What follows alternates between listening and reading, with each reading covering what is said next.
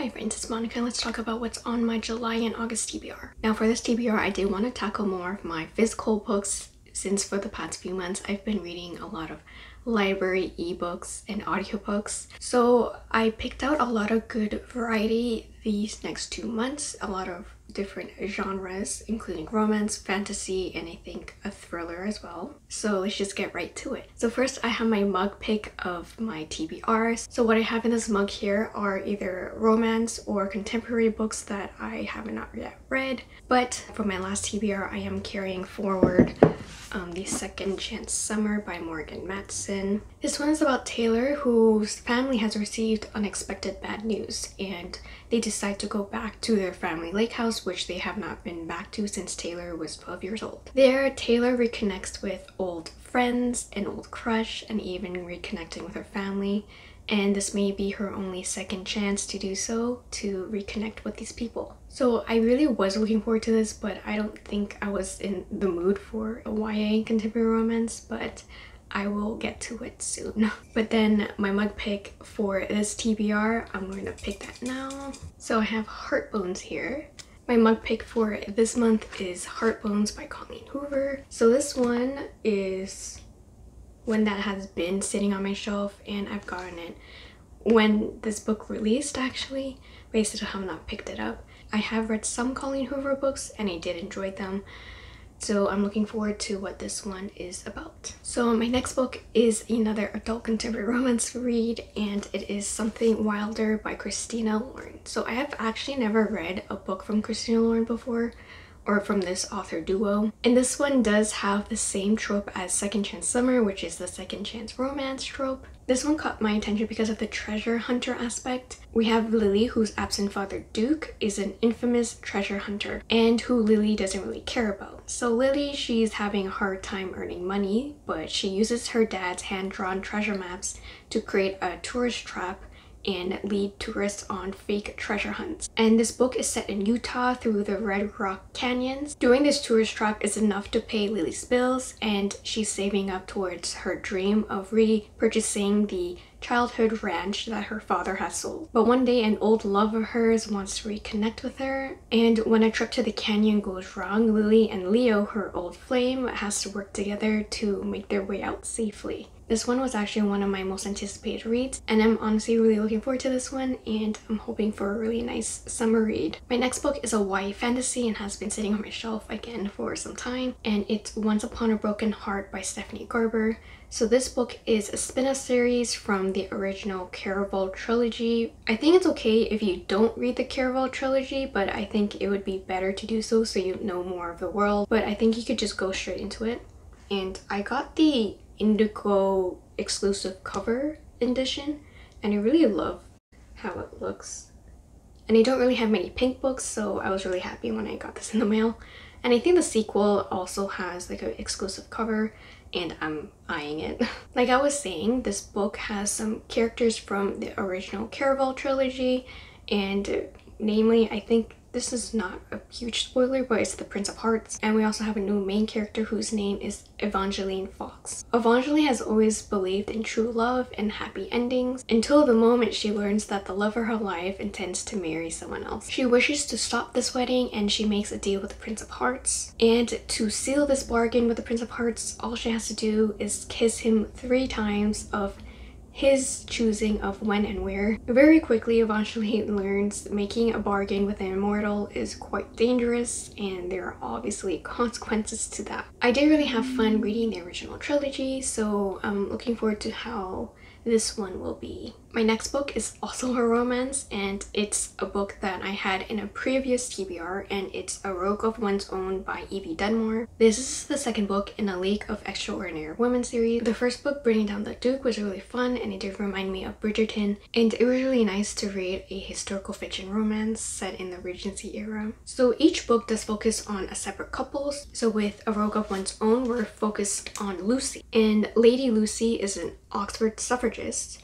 which means a person who is advocating for equal rights for women and other groups of minorities. Lucy and her band of suffragists has raised enough money to take control of a London major publishing house in order to stage a coup against the parliament. However, with all of that happening, a rogue stands in Lucy's way and they butt heads, and Lucy's determined to not allow Tristan to uproot her plans, even if that's at the cost of her own heart. So I'm hoping there's a lot more romance and tension similar to Bringing Down the Duke in this one as well. So next on my TBR is one of my 5-star book predictions, and it is Ace of Spades by Faridah Àbíké-Íyímídé. So this one is a YA mystery thriller, I think. Ace of Spades takes place in a private academy. We're following Devon and Chiamaka, who are the top 2 students of their academy, and they're both in the running to be valedictorian. After the nominations of valedictorians are announced, a mysterious and anonymous person starts messaging both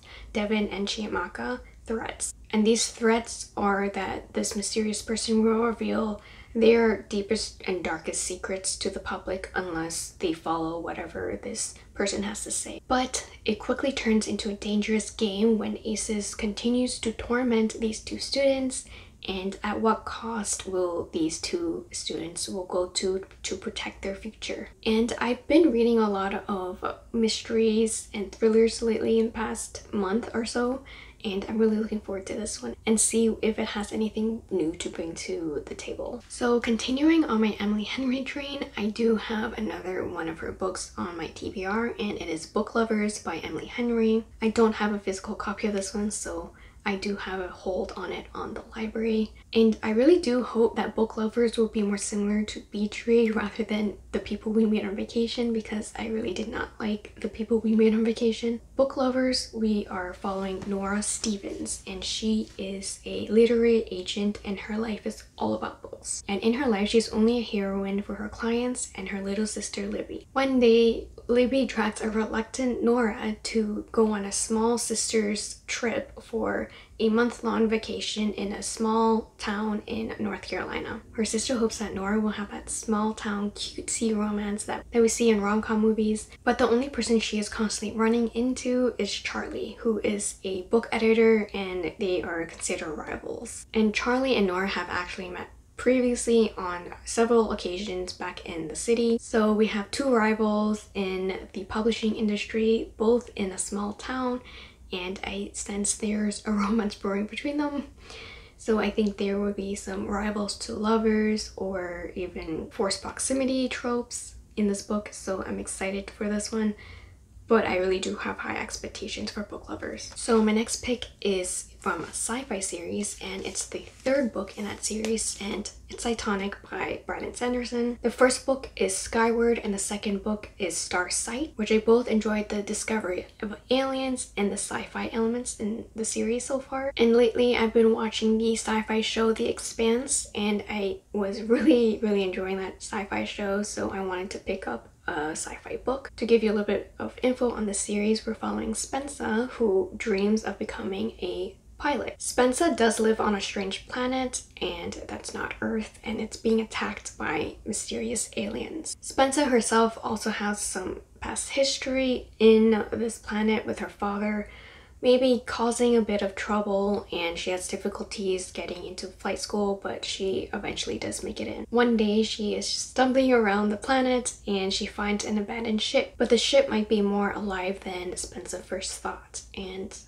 I really enjoy that aspect of this book and all the different sci-fi elements that Sanderson delivers in a really accessible manner. I really love the setting, the aerial combats that we have, and the characters, the alien space mystery, and the growth of Spencer as a character. And after reading book 2, I'm really excited to find where Spencer and our group of characters that we meet along the way are now, and how they're dealing with all the problems that they had from before. My last book on this list is Broken Web by Lori M. Lee, and this is the 2nd book in a series of Forest of Souls being the first book. Now that I think about it, like, I haven't mentioned much about this series, like Forest of Souls, on this channel, but I remember when the Forest of Souls first released, I really loved it, and it was one of my favorites of that year. So what is this book series about? It takes place in Thai Thiy. I don't know how to pronounce that. And this is a continent that has 3 different races and kingdoms. So we have the humans, the shaman, and the shadow blast. We follow Shersha, who is a human orphan. She has dealt with a lot of hardship and she's currently being trained to be the next Queen's Shadow, which is a trusted spy and assassin. But after a tragic attack on her best friend Sangeo,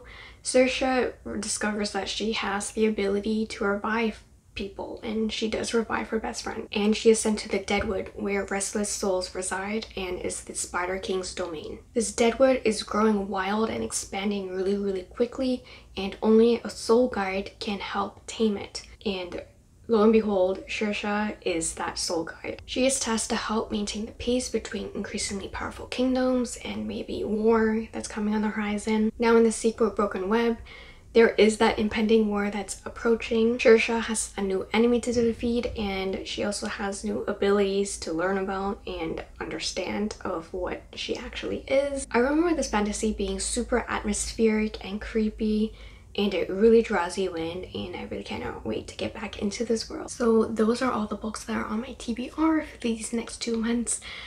Really hoping that I do read all of them as always. But thank you so much for watching. I hope you all had a good day. Don't forget to give me a big thumbs up, hit that subscribe button down below, and ring that notification bell to not miss any future uploads. I'll see y'all soon.